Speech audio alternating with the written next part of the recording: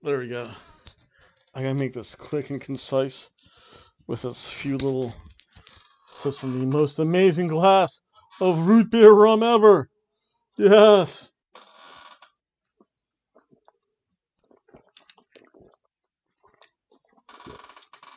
Hello, folks. I'm the one, the only. I am Hobo Tom. Happy Memorial Day, everyone. I showed my boss my Stars and Stripes cat shirt. Say, whoa! I never thought you would wear something like that. 3 times a year, folks. That and sometimes to the gym. It's actually a fairly comfy t-shirt. Just never... people would never think I would wear, like, a kitty shirt. But they will every so often. Especially when it's appropriate. I'm not here to talk about me wearing kitty shirts. I'm here to talk about some Monday Night Raw. Thank you, Vince. Vince, thank you. Thank you. We had an audience. That's all I had to do for like a month. But no, you got to be set in your ways. Whatever. Oh, before I go to the show, a couple of people I'd like to thank. Agaro. No, Agavo. Yes, Agavo. Thank you for that comment. Yep. It was a very fun show. That Double or Nothing. That was very entertaining. And you, sir, you've won twice in that match. Because you got that 6 count.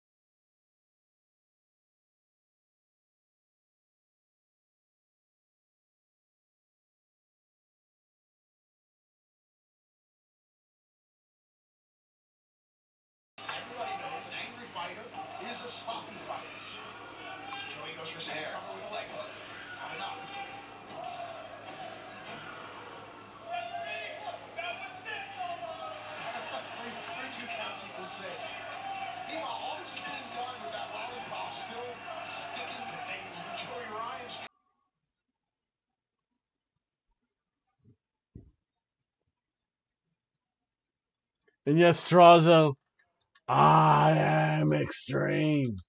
I'll have all 4. I think there was a comment when in the Discord when he said, who would you want to go out with? And I said, I'm extreme. I'll take all 4. Although in reality, it would probably just be Billy Kay. Or probably actually, threesome with him. Probably be Alexa Bliss, because Nicole Nicole Glenn Cross. I don't know I forget what her married name is, but Nikki Cross is married. Peyton Royce is married. Billy Kay's with Peyton Royce. I don't even want to know how that works. But still, that's okay. You, sir, Mr. Dronzo have earned that air guitar.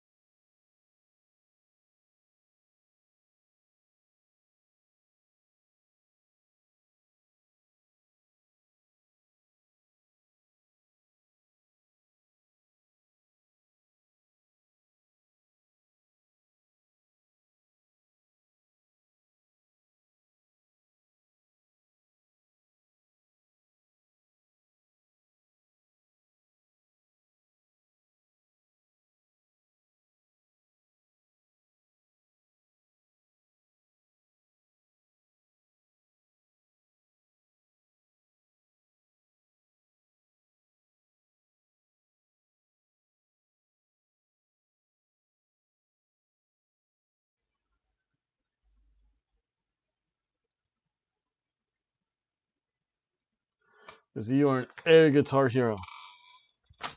And if you did not see it, I'd like to thank, or at least wish everyone a happy Memorial Day. Where's the pen at? Where's the pen? It's so weird. This desk keeps on eating pens. That's okay, I'll use that one for now. That's all I need. So there's my little tribute for Memorial Day, folks. Enjoy.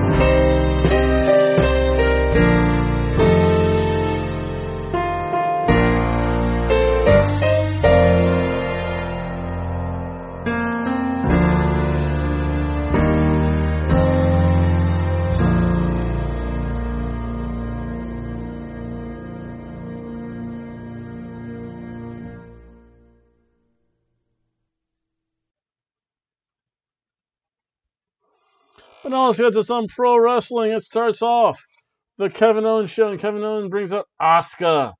And this very quickly deteriorates because then when Asuka shows up, you're going to have Charlotte Flair showing up. Then Natalya shows up.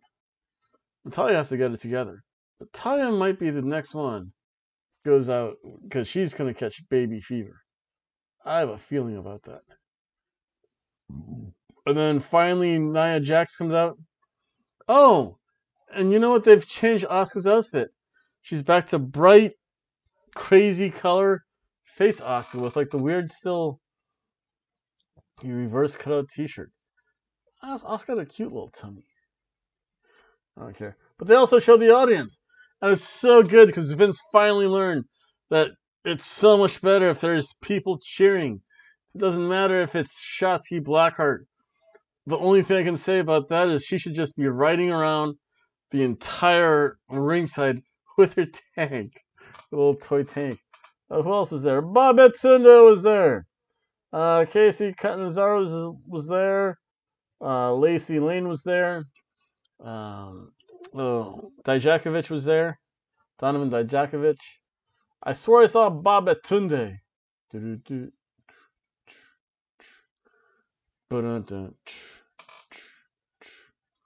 Bobette Tunde is pretty cool.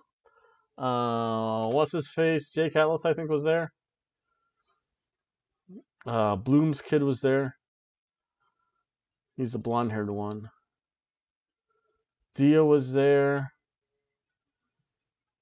I'm trying to think. What other women? It was a really short with oh, Santana Garrett was there. That's weird because I thought Santana Garrett like left because I know she blasted WWE on their policy about this whole coronavirus nonsense. I don't care. You know what I say? You want to get paid? Get back to work. It's that simple. But so that's that. Again, eventually it breaks down. As things always do, there's going to be a triple threat match between Charlotte, Natalya, and Nia Jax to face Asuka at the upcoming Backlash, which I still have no clue when it's going to be. 2 weeks from Sunday. I always get that confused. Because it's not next Sunday. Does that mean it's the following Sunday? Or the Sunday after that? I don't know. If you want to leave a comment out there in the YouTube universe, it's always welcome. Oh, this shirt is comfy feeling. I'm surprised I don't wear this more often. Well, I know why I don't. I know why I don't wear it more often. But that's okay. It is comfy. You ever have one of those comfy shirts you're like, why don't I wear this more often? That's how I feel about this shirt. That's okay. Because again, I ranted and raved. My ex-girlfriend got this shirt for me.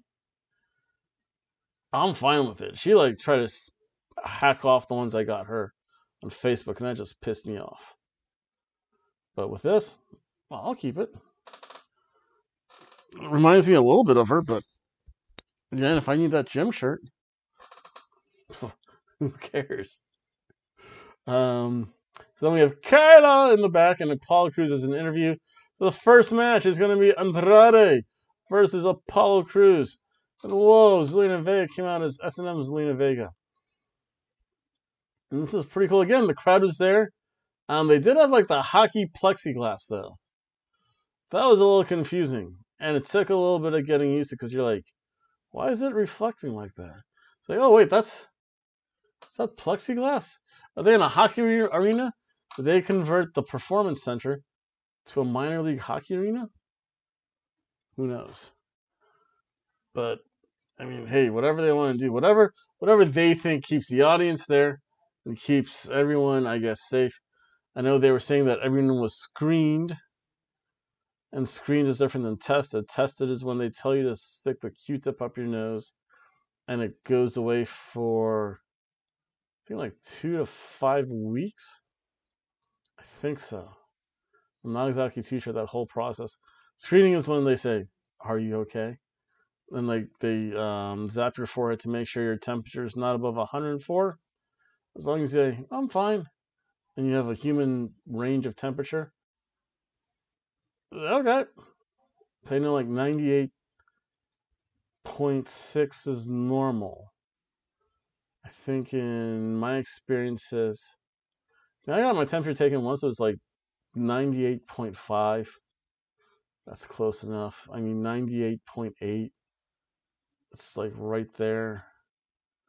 It's when you get into like literally like the mid to low 90s. That's when you really start to freak out. And I know when you get above, I want to say like 102, it's like when you start to freak out. But that's okay. It is what it is. So if this match was really fun, it was fast paced. I was shocked. Andrade can put up a fast pace, with the exception of the commercial break. Something for, oh yeah. So in this match, it was a solid vertical suplex. Andrade then got sent to the corner. Just toss up. Apollo Crews just manhandled Andrade a little bit, like a toss back body drop. And Zelina Vega, she tried to interfere, but that wasn't happening. She got up on the ringside. Wasn't happening. Apollo Crews said, "No, what are you doing? Get off here." Then, of course, Andrade tried to capitalize. That didn't happen. Andrade got whipped. And Zelina Vega's like, "Oh, no," the first time. Then Apollo Crews caught him with a kick and sent Zelina Vega taking a bump all the way to the ground. That was pretty impressive. So they had to look after her. Then took us to commercial break. Then there was the armbar attempt. However, that was countered by Apollo Crews. That was pretty impressive. Then there was the hanging double stomps. They were in the corner. I hate that little fleshy part. It's annoying.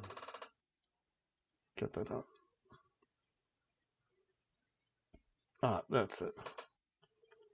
That's disgusting, but I don't know. That little thing that grows sometimes between, like the side, right along the side of your fingernail, just feels weird. I think everyone gets that every so often. It's just annoying.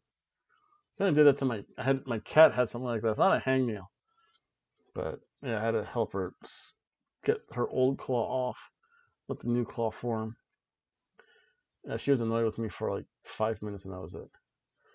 But back to this match. Then we had Angel Garza was in the back watching the match. I can't stop laughing. Kayla comes back. What do you think about this match? Okay. Oh no, Charlie. A wrestling match is like making love to a woman. And you're like, what? It's like, it's very slow and steady. Then there's a lot of body touching and pounding. Charlie got a little moist there, I think. She was getting a little excited. I think Angel Garza was getting a little excited too. No. You're an engaged man, Angel Garza. Should not be making advances on Charlie like that. Although, Charlie, if you're single, I'm available.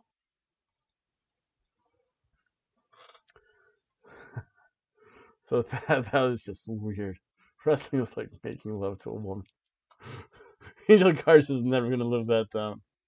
He had a match later, which was actually pretty good. And then Andrade hit the double knees. But then Apollo Crews made his comeback. Oh, the Gorilla Press Slam! Followed by the standing moonsault and the standing shooting star press. Wow. And I'll tell you what, Apollo Crews won his U.S. belt, which is probably a long time in the making because he was good in NXT, very consistent worker in WWE. He always went along with everything. Said, hey, we need you to get injured. But he was rewarded. I won't mind that. I want that too. I want to dislocate a finger at work and come back and say I'm like honorary assistant manager. I could deal with that. I'll tell you what, this was a fun match. It was a surf and turf match.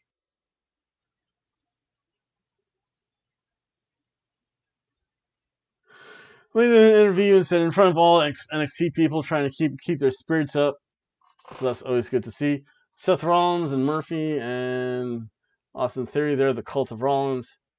And Charlie's there trying to conduct an interview. Oh, Charlie conducted an interview with Charlotte. Woo! Then the Iconics come out. They cut a heel promo on Cross and Bliss. And then Nikki Cross had a pretty good promo since her time out of Sanity. That was pretty good. Again, I got a clap for Nikki Cross. Billie Kay's always been like cute though. In real life, her boobies are a lot smaller than they are on TV. There's always been like the magic of TV for some reason. I'll tell you what, in real life, she has like long legs too. It's like she's like all legs in real life. I still don't know what TV does to you. I don't even know what YouTube does to you. I'll tell you what, I think those cleaning solutions are gonna have to use at work are gonna give me like hand cancer or something in like 20 years.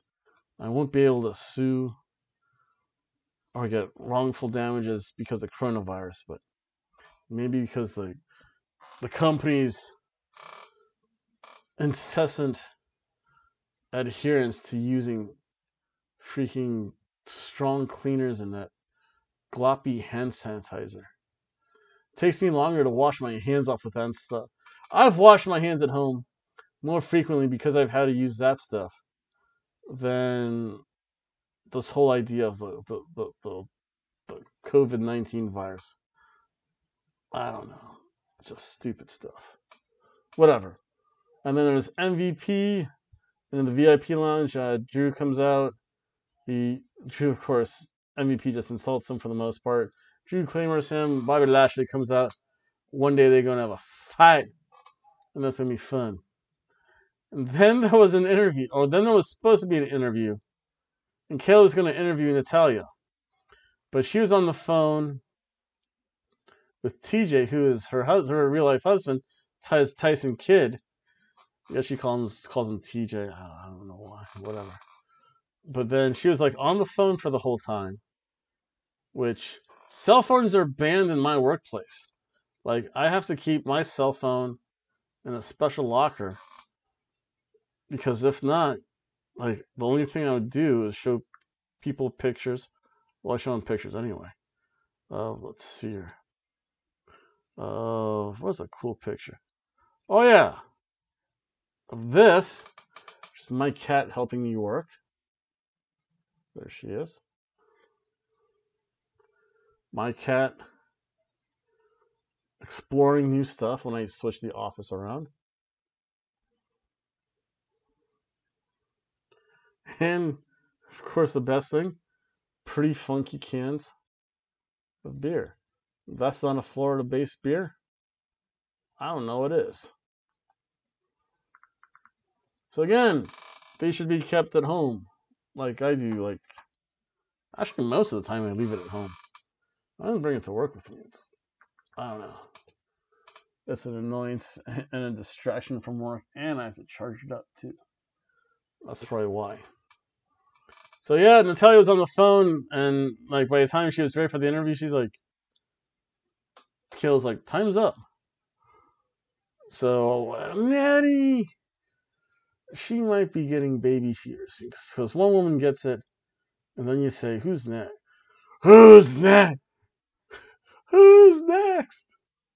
The Becky Lynch voice. And then the next match, it was Kevin Owens versus Angel Garza. Angel Garza jumps him, which is smart. Garza works over the knees of Kevin Owens. Kevin Owens eventually does counter with a DDT. However, he can't fully use his knee. This is the first wrestler in a long time that was actually fully sold a knee injury, which is rare. Unless it really happens like Britt Baker. Because, oh yeah, I think I need a correction. Newsflash, news correction.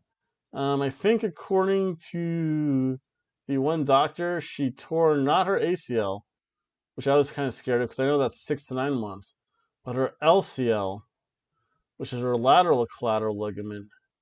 So that's probably, I think, 1 to 2 months. Then it said like she also broke a bone. That's probably worse than tearing the LCL. When I tore my MCL, it was 8 weeks, 1 week in an immobilizer, 7 weeks in a functional brace. So for an LCL, that's on the outside of the knee. So the MCL is on the inside. The LCL is I'm guessing, probably the same time frame, depending on the bone that she broke. That actually sounds worse than tearing the ligament. I don't care what people say. The ligament damage tends to be longer. Bone breaking just sounds worse. So there's an update.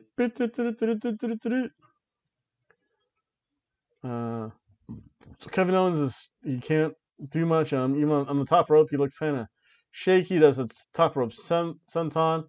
However, Angel Garza really goes after the knee, hits the wing clipper, and Angel Garza wins. I was shocked. This was a short match, but I'll tell you what, Kevin Owens is so good. Even though it was a short match, it's still a surf and turf match.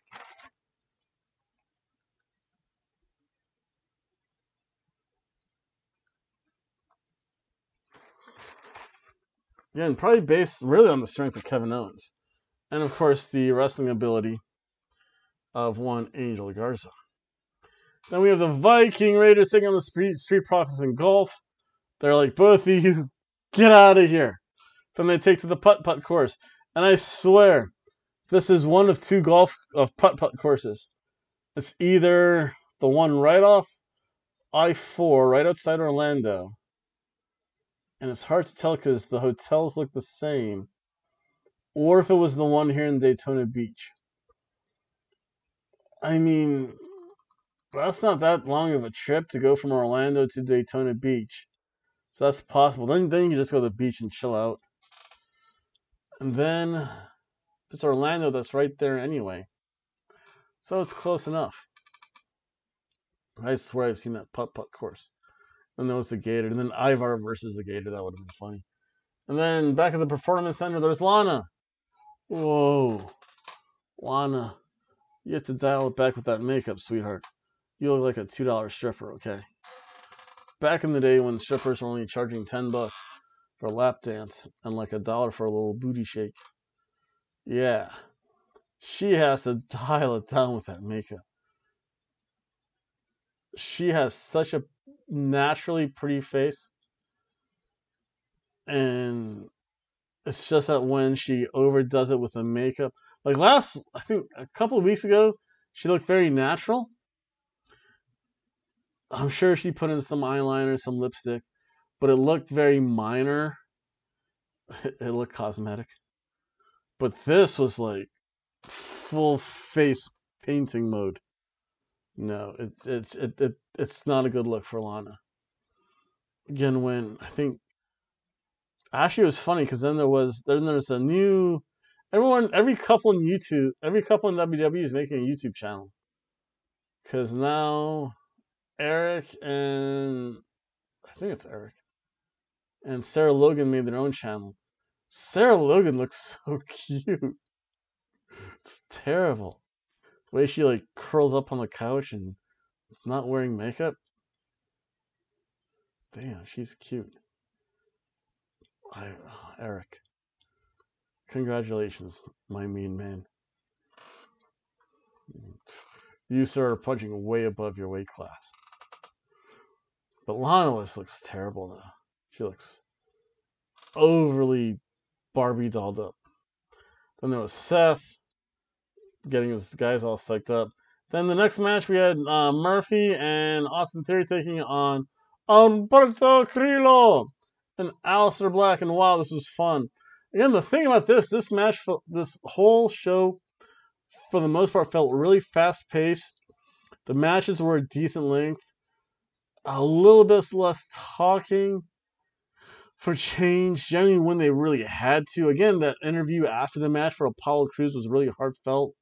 The whole thing with Natalya, if that's going to be Natalia's thing, oh God, help us all. But this was really good, though. Austin Theory and Murphy, I mean, they're smart. However, when Umberto flies, though, wow, they were on the outside of the ring. Umberto just goes flying. Again, very fast-paced match. Umberto, more of the luchador style. Again, more of the flippy stuff. Aleister Black, very quick strikes, though. No plotting headlocks and no chinlock manias. And, I mean, they would do the armbar, but they transitioned to the armbar so quick into something else. It was good. And then there was the Austin Theory did that GTS turnbuckle bomb. Berto, he can kick too. He's no slouch when it comes to those fast flying legs. Again, Aleister Black, he did this moonsault. Austin Theory, however, did hit the ATL onto Umberto. Aleister Black was distracted by the shenanigans outside by Murphy. And they won, and it was good in the end. It's like, hey, Aleister, put the chair down, because they had poor Umberto outside, and then they realized Aleister Black was going to get him. He threw a chair in the ring, and they put Umberto's eye. Umberto had great facials too. He like really eyed that. It's like, oh shit, no. It was really good facial and amazing expressions by Umberto. Again, when you do great stuff, I will say that was great. when you do bad stuff, I will say you do bad stuff too. Yeah, you can take it as a knock, whatever. Umberto's facials and his whole reaction to potentially losing an eye was pretty good because he was being held down and he had that look of absolute terror as he stared in those steps. And of course, Seth would be like, "No, put the chair down, or he loses an eye." Chair's down. Like, okay, now kick that chair out of the ring. I'm gonna tell you why Rey Mysterio made the sacrifice, and I'm not into that. That's like weird stuff. Umberto was really good though. Umberto made me like that whole promo. Wow. Impressive. And therefore I shall bump this match up. This was another surf and turf match.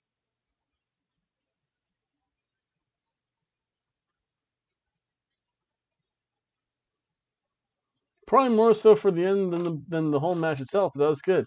Again, maybe it's just that crowd. Maybe just having people cheer. Maybe like the hope that Shotzi Blackheart is going to drive her tank in the audience section, just driving in circles around like go. That would be really cool though. Watch Shotzi Blackheart the whole match. It would be like a tank roll match because instead of lumberjack, just as Shotzi Blackheart driving her tank around the ring to make sure no one interferes and to keep people inside. That's a nice new gimmick match. I like that match. That's a very good match. I like that match. Then there's Edge talking in some storage facility in the Performance Center. Then back you have MVP with the Street Profits saying, "Hey, if you don't really have a fight, fight us." It is that was what it was. And then we come back, and it's going to be Charlotte versus Natalya versus Nia Jax to determine who faces Asuka at Backlash. And Asuka's on commentary. Yes, thank you, Vince. Asuka on commentary and with audience is utterly amazing. Although Shotzi Blackheart should be driving her tank around ringside. So this was a fun match. Nia slams Natalya into Charlotte.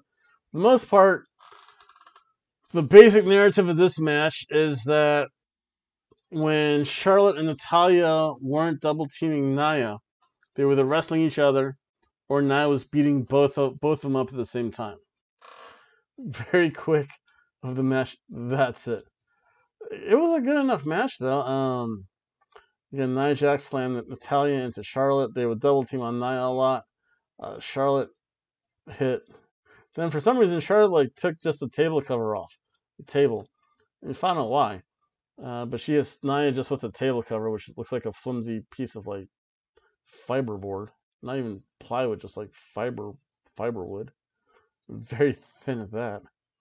Almost like laminate for some reason. Yeah, that's a good way to describe it, laminate. And then of course Natalya came too. Nia Jax ringside. I'll tell you what, Natalya didn't look too sure of herself because then they put Nia Jax through the table for the double suplex spot. Then Flair and Natalya go at it. They go at it for a while. Nia Jax recovers pretty quickly from it though, which I'm shocked at. She double splashes the two of them in the corner. Then there was let's see here. There was nice. Again, nice double team in the corner. It's always good to see smooth working double teams like that, even if they're not necessarily aligned. But then there was a really awkward Tower of Doom spot where Natalya was at the bottom, Nia Jax was gonna get power bombed, and Charlotte Flair was gonna eat the suplex.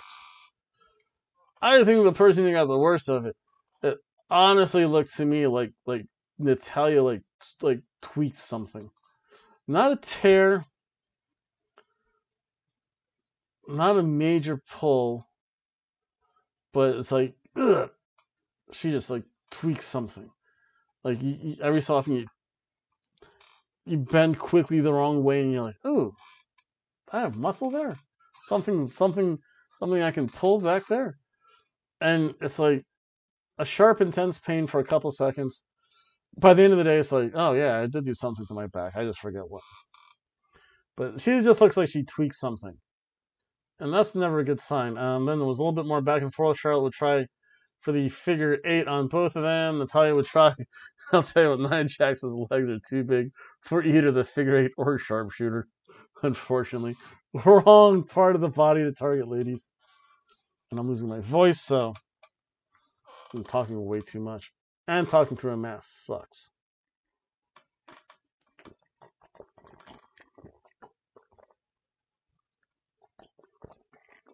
Oh. But the rum clears all that up. Yes, the rum. So then finally what happened is that Charlotte got tossed to the outside. She's kind of like stood there and watched too. When Charlotte's developing Randy Orton-itis, whereas when she's not motivated, she just goes through the motions.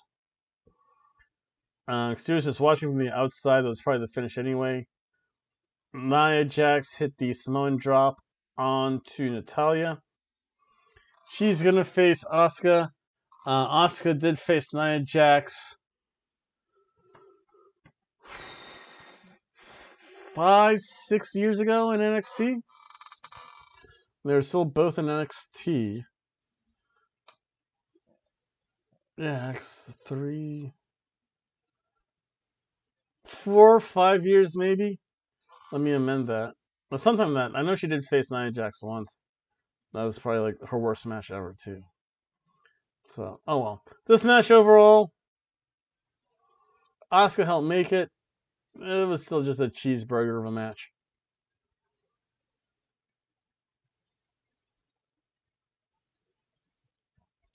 Then R-Truth went to Twitter. He said, I hope Tom Brady beats you, Gronk. Gronk showed up. Who knows what. Ric Flair got and say, my man Randy Orton is going to win that greatest wrestling match because he actually has been in a lot of great wrestling matches. If you think about Flair versus Dusty Rhodes, if you really want to go back in time. Flair versus Sting. Flair versus Steamboat. Flair versus Shawn Michaels was pretty good for what it was. Again, for what it was, Flair versus Jay Lethal was at least entertaining. And he put someone over, too. And then we get to another Liv promo. Liv, if you really want to feel better, you can do one of two things. You can do like everyone else in Florida does, and that is always go for the rum first.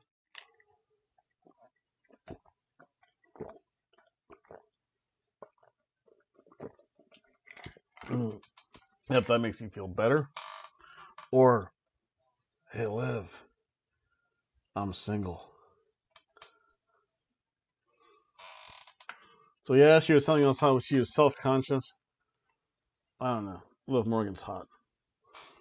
Except for, was it her or Carmella? That was like totally didn't want to be here that one day in Daytona Beach.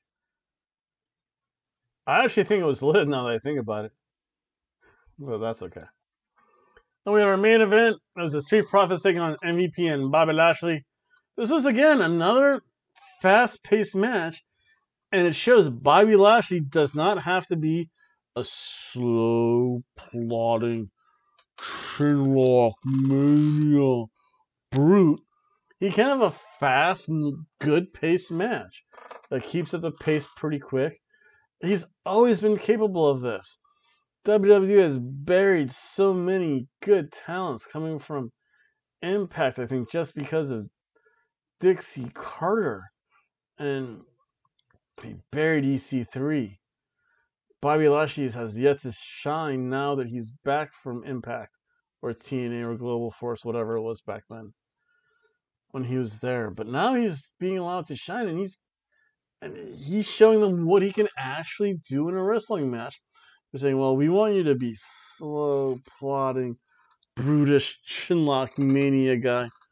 No, have him be a good professional wrestler the way you normally do things. Yeah, there's going to be a headlock or two. But that's okay because at least when he delivers it, it's a headlock takedown, and you can see him crank away. So it looks like he's like, yeah, he's trying to hurt this guy with a headlock. He just might be able to do it too. So again, that's the Bobby Lashley I want to see. The Bobby Lashley from TNA, or these really early days in WWE. Ford get pizza again. So again, my only qualm is that the WWE has very formulaic tag team matches. Small guy gets beat up. Then there's the classic double team. Oh yeah, actually it went like this. So Ford gets beat up. Street Profits then come in. They double team Bobby Lashley. They get sent outside. And then there was the chops. Bobby Lashley delivers, which like just looks like pure pain, which is like pure muscle and like bone and just hitting flesh. Ooch. And then they do the classic double team where they expose the ribs and Bobby Lashley delivers sidewalk slam. Eventually Dawkins does get the hot tag when MVP's in the ring. Lashley, he just like decides, I've had enough of this garbage. He just puts Montez Ford in the full Nelson after the Street Profits at their finisher. The referee's like, okay, you have 5 seconds. 1, 2, come on, Bobby, let him go and win DQ. 3, I mean it this time. I am going to disqualify you because you're at the count of 4. 5, hey, I have to DQ you. Ring the bell. And he refused to let go, and he's like, and the referee was like, what? You have to let go. It's like, hey, help. And of course he looks at the fans. It's like, you're an ass talent. You two get in the ring. Yeah, they got tossed back out. He's like, oh wait, actually that didn't happen. Yeah, actually, yeah, did that happen? No, yeah, he tried to call, and then Bobby Lashley put him out. Actually, I'm sorry, Drew McIntyre came in the ring then. And then when he hit Bobby Lashley with a Scottish headbutt, brawl ensues, and the rest like, you two guys, get in here. They got tossed. It's like, you 4 guys get in here. They got tossed, and it's like, oh, okay, everyone in the pool. Trying to separate these guys. It was a DQ finish. We got to fill the dusty cheeseburger. In that formulaic cheeseburger. For some reason it worked a little bit. Even though it's dusty. And the Street Profits win. We got a dusty cheeseburger.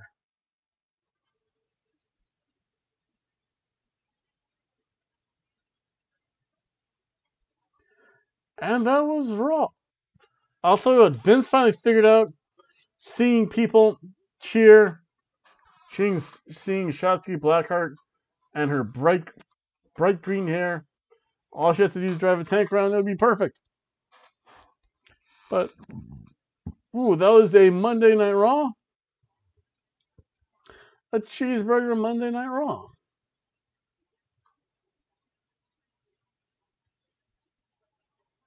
So I'd like to thank everyone for watching. Please comment, email, subscribe. Rest of the week, today's Monday, so this will be going up probably tomorrow morning. We can get some sleep a little bit.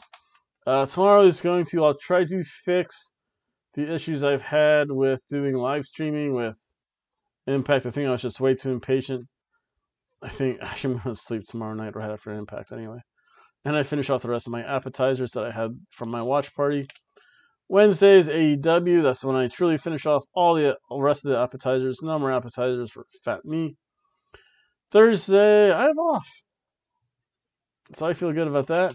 Friday's SmackDown. Saturday I'm off too. Things are good. Saturday I'm watching Weird Science. Cool. So I'd like to thank everyone for watching. Please like, share, comment, subscribe. And I'll see everyone tomorrow. Bye.